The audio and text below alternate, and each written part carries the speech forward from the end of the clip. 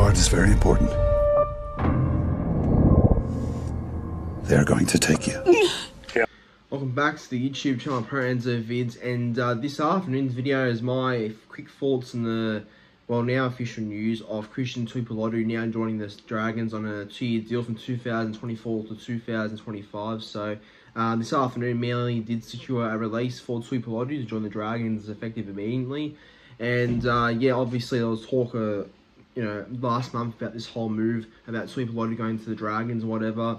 And at first, Manly hosed it down, saying that, oh, look, under any circumstance, I'm not going to release him. But I think over time, Dragons and Manly must have renegotiated this situation, and yeah, they've come to a release for Tuipulotu. So he'll now join the Dragons on a 2-year deal effective immediately, while Manly have a few spots actually left in the top 30. I think about 3 or 4. So we can really fill those spots up by the new season ahead. No rush, obviously, because we'll take our time and picking and choosing what players go into the top 30. But I think with Tuipulotu now gone, it means that Nathan Brown will come to the top 30, who is currently on a train and trial contract, but he'll get a top 30 spot either way, I feel like. So that's what's going to happen. But before I get into my full thoughts, please be sure to like this video and do subscribe to the YouTube channel too. Now, the growth's been crazy. We're getting new subs literally every day. The support has been unreal, and yeah, I think it's really worth acknowledging the support and the new subscribers recently. So I do thank everyone a lot for helping me get to the goal of nearly 3,900 subscribers, only 10 subs away. So yeah, the contribution to that goal is getting closer and closer. So thank you all very much for the continuous support. But with Tuipulotu, let's hope it's a good one at the Dragons. Have to keep moving to maintain your balance. But after a while... Nah, but I think Tuipulotu will go well. I think Dragons need a few more backs in their team. I think, CT, as that's his nickname, will definitely do the job at the Dragons. I think, look, I'll be honest, the Dragons' backline's not that bad, I don't think, because it's literally a mix of players like Sloan, Lomax, Illawarra, Sully on his day can be good. Just needs to find more consistency. And the halves are going to be Flanagan and Hunt, which I'm still not keen on. But yeah, the other wing position, which is obviously Ravalawa on one side, but the other winger positions between a few players, I feel like Matt Fiage, or Figai, however you say his last name. Yeah, obviously he was someone that was probably guaranteed a wing spot months ago, but now that Tuipulotu's come to the club, I feel like Shane Flanagan may go in that direction of choosing him over Figai. So yeah, I think that's what's going to happen. And unlucky for Figai, because I feel like he's been at the Dragons for a while now, probably waiting to lock in a spot full time. But with Tuipulotu signing, I can't see him not going to the Dragons to play reserve grade, because he's left Manly to get opportunities and more chances in first grade. So obviously the Dragons, he sees it, and Dragons think the same. So yeah, he'll definitely come to the Dragons team walking into the starting team, I guarantee that.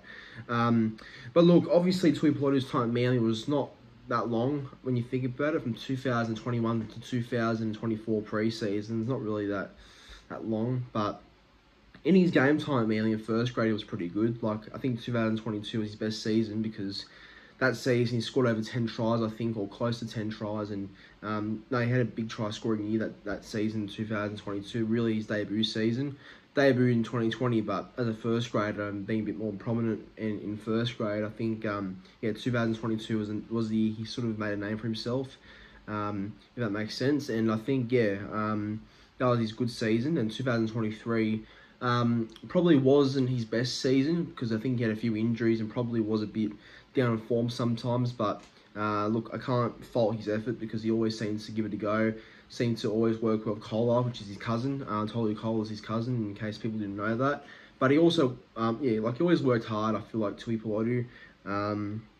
Obviously he seemed popular around the squad from what I've seen.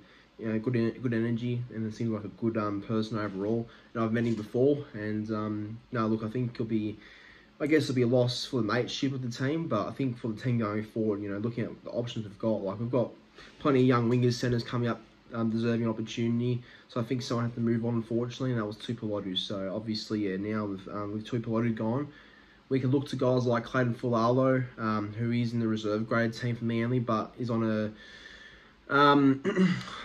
I think he's on a development deal for Manly, but moves into the top 30 in 2025. I could even move into the top 30 now, but we'll see what happens.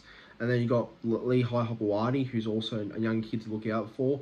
Very young still, but can definitely play. He's a bit like Will Hopewadi's older brother. Can play in the outside backs, in the centre wing, and I think fullback too. So yeah, it's good to have that option there too. So I think unfortunately someone was always going to leave, and I think Tuipulotu had to be the guy that had to go. So it's just how rugby league works, unfortunately. But yeah, for the Dragons' sake, he'll be good. I feel like under Flanagan. Flano's worked with him before, and I think Flano will get the best out of him. But yeah, I think we've made a smart choice and just managing our roster a bit better, I feel like. But yeah, Tuipulotu, good player on his day. But I think Dragons will work for Tuipulotu better than what we would for him right now. But see what happens, because I do think there's a lot of potential in Tuipulotu still.